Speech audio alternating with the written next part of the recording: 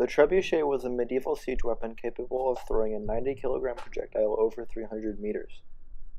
Unlike the catapult, it uses a counterweight system to propel the projectile rather than a spring, which is what makes it the superior siege weapon.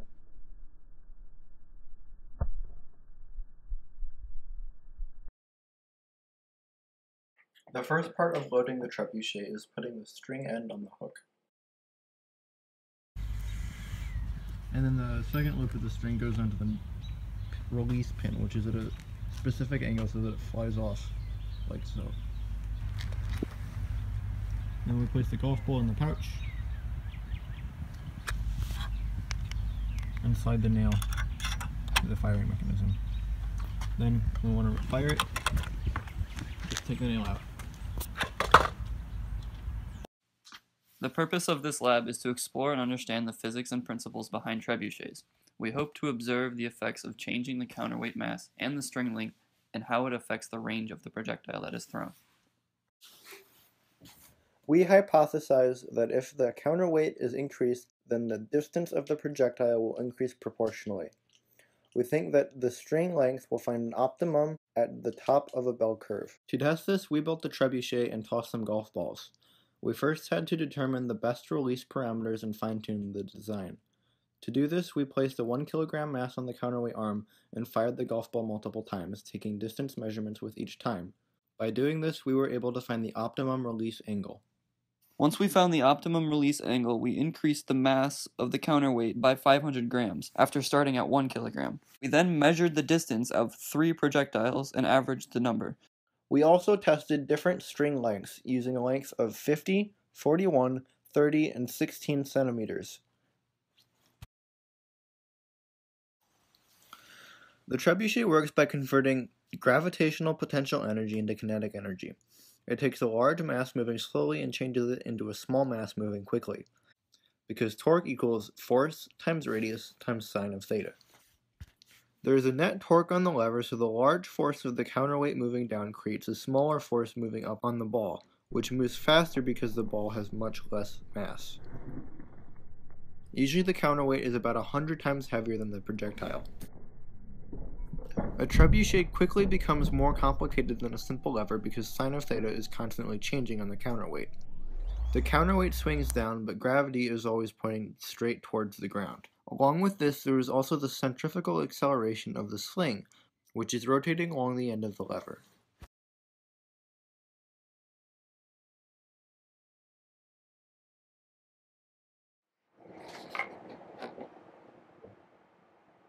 So here's what we did. So what we want to do is find the efficiency, the operational efficiency of the trebuchet, right? And what we want to do is compare the MGH,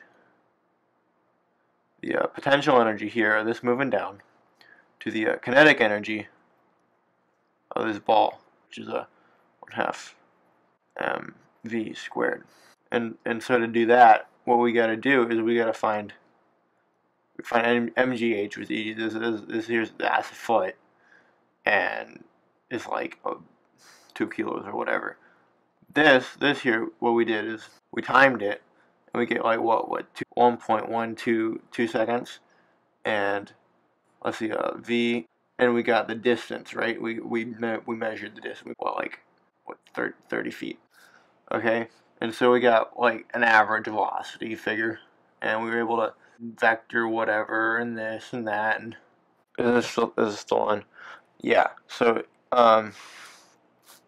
once we did that, we were able to find this and calculate the energy of 1/2.4 golf ball equals 13 squared.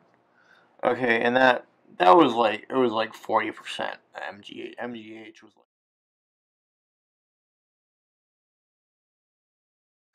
so what was the other thing? I don't remember. Oh yeah, it was the torque. It was the torque curve. Torque, right?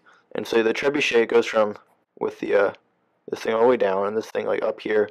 You got the counterweight and the string, right? And then it moves down this way. So you got 45 degrees above horizontal to like straight down. And theoretically, you got right here,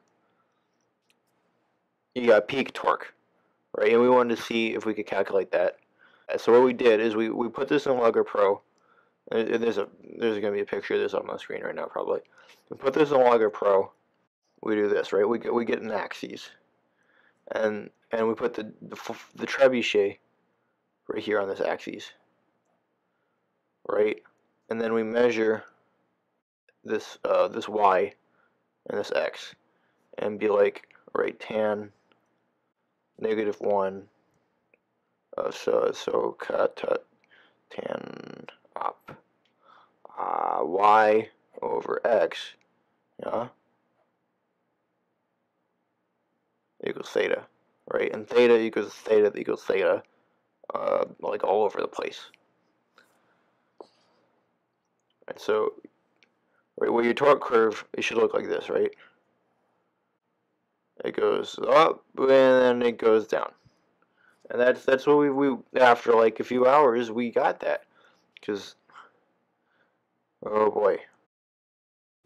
We originally hypothesized that if the counterweight mass is increased, then the projectile will fly proportionally farther. We also hypothesized that if the string length is increased, then we would see a bell curve relationship where we can determine the optimal sling length. Our results show that if the mass is indeed increased, then the distance thrown also increases proportionally, and this is due to the way that the trebuchet converts the energy from the counterweight to the projectile. After testing the changing mass, we tested the changing length. Our results for this section of the lab showed the peak we expected, but did not clearly show a bell curve. Despite all this, when you think about it, the trebuchet cannot throw the stone in a negative direction, assuming everything is set up properly. We found that the shorter lengths would release the shot way too soon as a result of the rotational speeds required to accelerate the mass closer or farther from the axis. While the short string length resulted in an early release, the longer string sometimes failed to release at all because the sling was never at full extension before the counterweight was at its lowest point and the arm stalled. After collecting data, we wanted to determine the efficiency of our design. To do this, we retested the changing mass experiment and recorded the time the projectile was in the air. From there, we were able to do some kinematics and find the velocity at which the projectile flew and at what initial velocity. This also allowed us to find the kinetic energy of the golf ball and compare it to the potential energy from the counterweight. We found that as the mass increased, the trebuchet became less efficient, which we believe to be slightly backwards. We think that the release angle has a huge part in the efficiency because it allows all of the energy to be transferred and then utilized, if tuned properly, into the projectile. Because of the way the torque curve works and the different rotational and radial motions going on in the trebuchet, it becomes very complicated very quickly to find what seem like simple things.